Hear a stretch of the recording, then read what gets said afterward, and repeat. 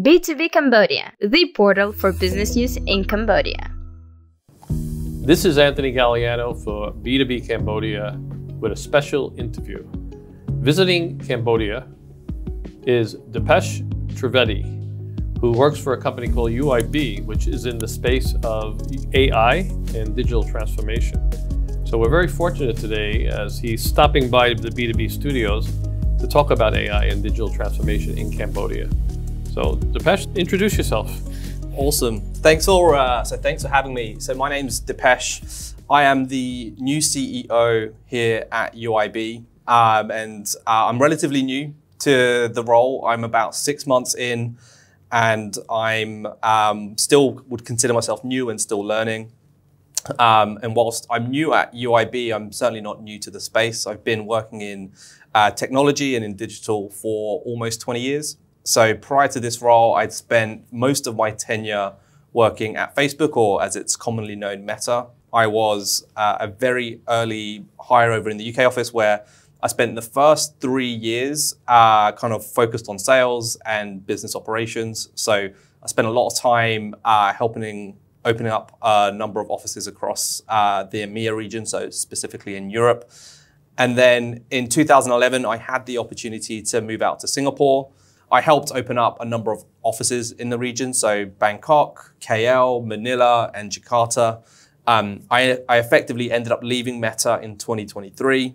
In February last year, I ended up joining the board at UIB, and then in Q4 last year, I ended up joining as the new CEO. So, you know, super exciting space to be in. I think the world is shifting towards messaging as a new form of communication with businesses, and there's a big role AI plays in that as we think about AI agents and automating a lot of these processes. So let's go into AI and digital transformation, and we like to first keep it as simple as possible. Yeah, it's just AI.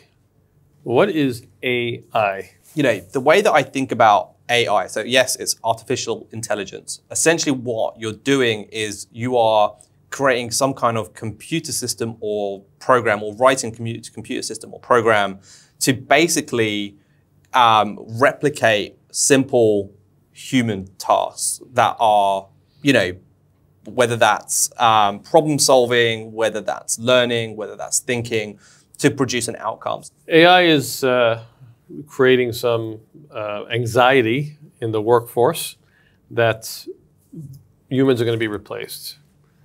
How far is this going to go?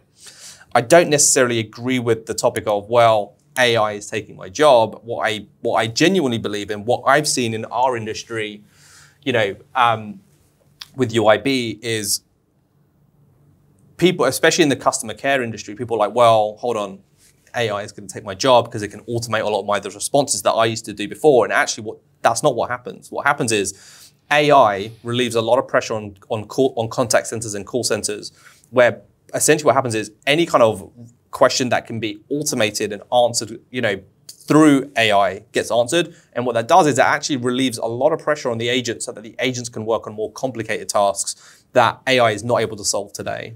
Well, you're visiting Cambodia. Yeah. So I'm sure you're just scratching the surface of what's going on here at the moment.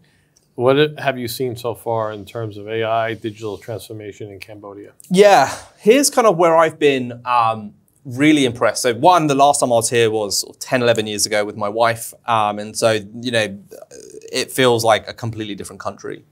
The way I think about digital transformation is kind of on an arc to some extent. And some countries are further ahead than others.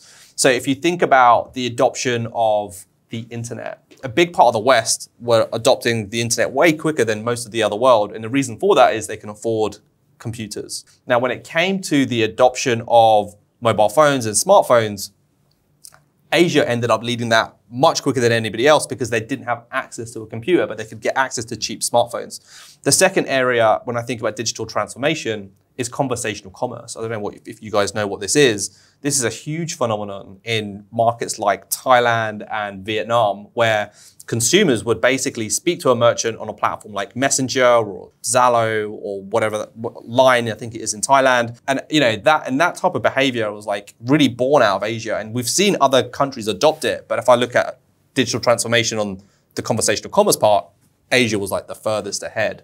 If I bring that back to Cambodia, like I do see a huge amount of digital transformation, if I'm brutally honest. I think when people think about emerging Asia or Cambodia, they think about it in a slightly different way to the West, which I understand, because the behavior is different. But as I think about digital transformation, there are a lot of areas where Asia is really on that top of the arc compared to the West, where they are really catching up. Well, Deepesh, thank you so much for your time. Any last word for Cambodia on AI? You know, personally, I'm excited to be here. I think the appetite from the people to learn is high, which is what's got me really excited. I mean, you know, I think there's a lot we can do to help them. I just think people need to come in and actually be willing to make the investment. So my only thing to the people of Cambodia is just, you know, keep up the appetite. I think it's going to pay off really in the short to medium term. Thank you again. Great to have you here. Yeah, Please visit us more often. Yeah, I plan to be here soon.